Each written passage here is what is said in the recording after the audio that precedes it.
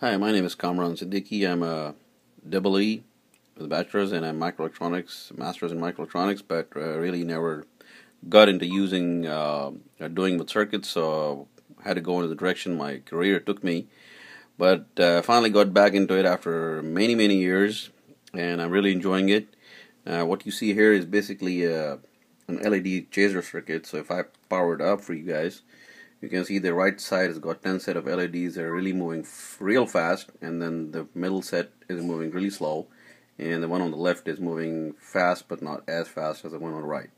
So what I've done is after testing it out on my breadboard, I've got it done here in with basically I've used two sets of 555 timers and three 4017 decade counters, which is this one here, and one here.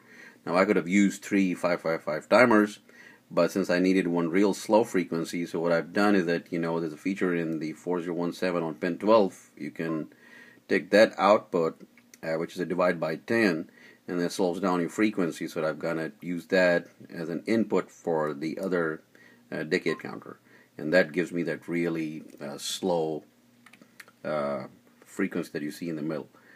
And how this project came about in being is that my daughter in third grade is doing a project on electricity that I kind of chose for her.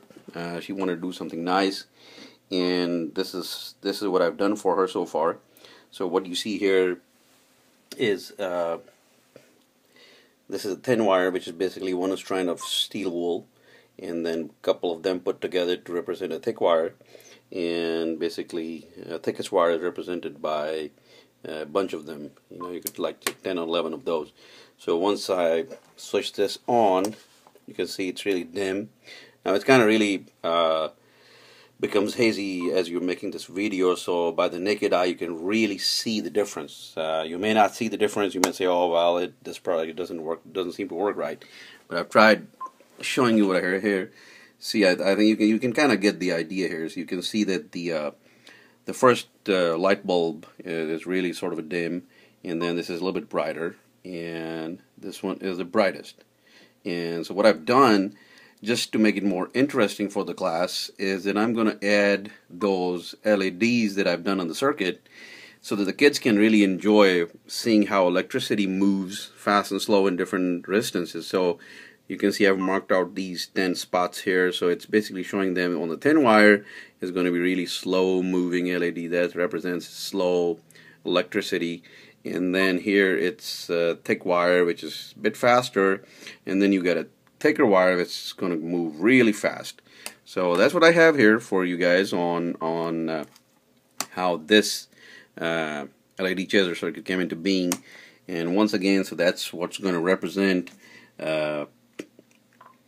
So the one you see, the one on your right side, actually represents what you see up there, which will be the thicker wire, and what you see in the middle here, which is a really slow moving LEDs, would be represented or put in that fashion there, so it represents thin wire, and the thick wire is going to be the one on your left hand. So this is what the circuit is. I really enjoyed making it. I'm thinking I'm probably going into doing microcontrollers, but being out of practice with C language, so I'm kind of brushing up that, and soon maybe I'd start doing projects with Atmel microcontrollers.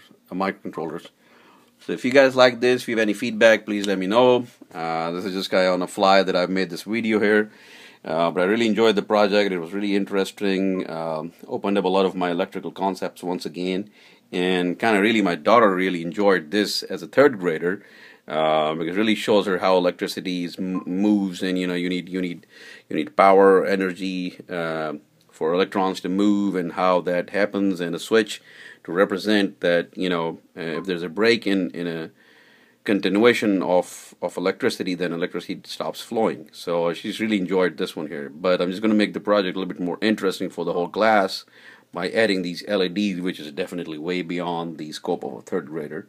So this is just for you guys here who love electronics. I appreciate all the feedback, and if you want more information, I'll have my email, or you can leave comments. Thank you very much for watching, guys. Have a great day. Guys, this is Kamran Siddiqui once again. This is part 2 of the project that I talked about earlier. Remember I was talking about my 3rd grade daughter's project, trying to explain electricity, how that moves, and then I showed you an LED chaser circuit. So now you see this is the final product. You can see these are all the LEDs that I've got fixed, put together. So this will represent the thin wire, the thick wire, and obviously this is going to be the thicker wire. So let's turn on the circuit and show her the electricity really just has a tough time going through a thin wire because resistance is high. This is a steel wool that I've used before, and I think I explained that in my first part of the project. And so you can see that a pretty demarked clear difference. You can see this is just glowing. You can say it's dim.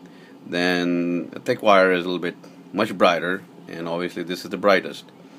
And let's turn on the circuit that I've finally built together and put it in this experiment. So once we turn this on, boom, there you go. So you can pretty much see that the LEDs are doing their job. The project is a success. I really enjoyed doing it. If you guys want more information, I would be more than happy to give you all the details. So this is what the project is. So you can see the thin wire is showing the electricity moves kind of slow, so that's how it's going around the wires, boom, boom, boom. Then the thick wires is much faster, and the thicker wire is really, really fast.